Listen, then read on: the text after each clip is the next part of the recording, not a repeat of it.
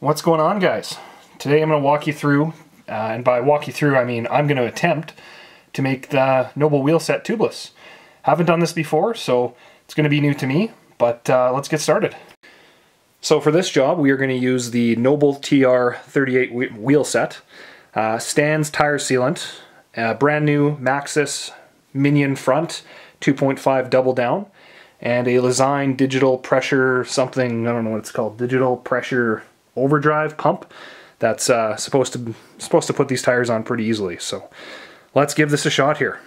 The first thing you want to do is put that, you can see that valve there, it's got rubber on both sides of it, so as you screw down the nut it seals against the rim.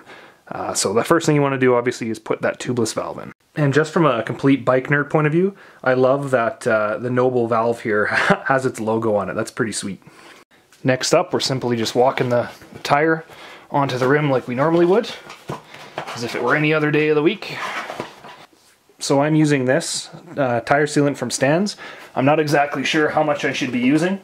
I'll have to read the back here and figure it out. It's saying to put in somewhere around 60 mils, so I'm just going to eyeball it because I really don't give a flying focaccia bread. So we're going to just throw that in the bottom here and then work it around the rim. So put some in, about 60 mil. I don't know what that is. I'm going to go with about that. It's probably enough. And then work it around the bottom of the wheel. So we now have the tire seated, we've got sealant inside the tire, and I've got the pump attached. So the next thing we're going to do here is pump up the chamber of the Lezyne pump and blast some air into this thing. We're at 175 psi, which now we're going to put into the tire. And let's see what happens here.